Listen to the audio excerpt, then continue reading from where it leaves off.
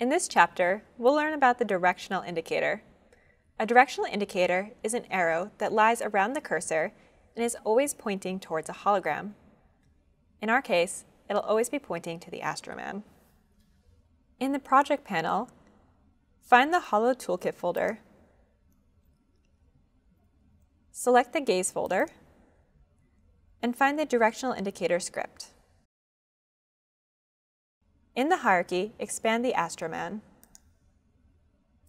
and select the directional indicator asset. Drag and drop the directional indicator script from the project panel into the inspector.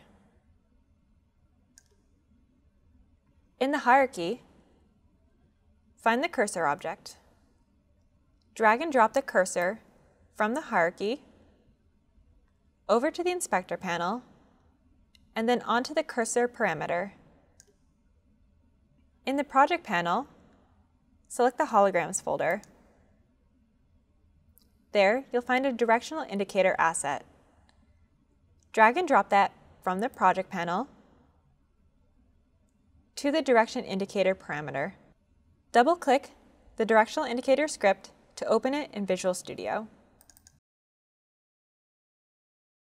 We have a few public parameters that are of interest to us. First is cursor. This is the cursor where the directional indicator arrow will lie around. Then we have the direction indicator object. This is the 3D arrow asset that will lie around the cursor. Then we have a direction indicator color. Right now it's set to blue, but you can set it to whatever color you want.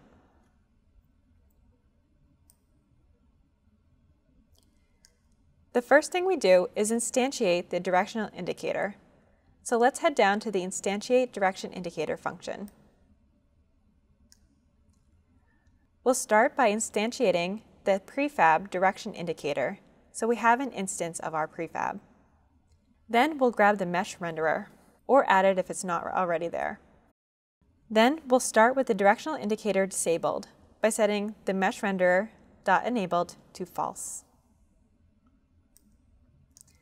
Then we'll remove any colliders and rigid bodies so physics and gravity do not interfere with our directional indicator.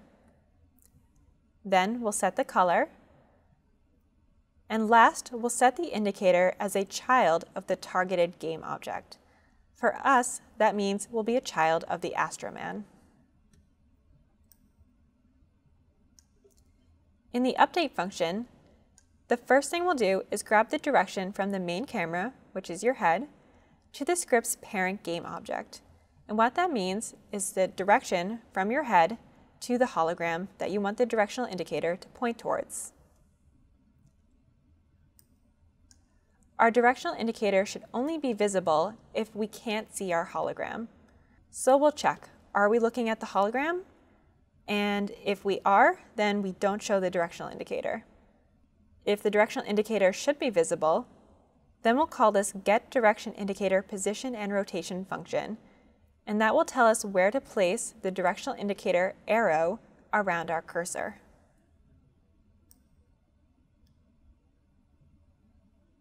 So let's head down to that function.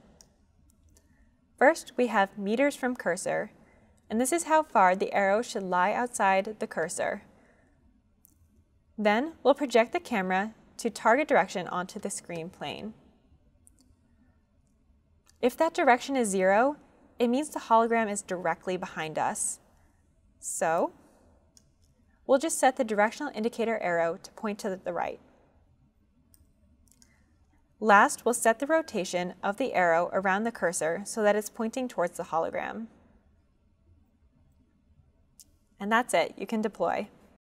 Watch how the directional indicator arrow always points towards our Astroman, no matter where you're looking.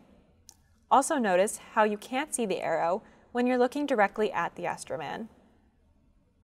You just learned about the directional indicator and how to help users find holograms hidden in their worlds. In our next chapter, we'll learn about billboarding. And with billboarding, we'll have our holograms always face towards us.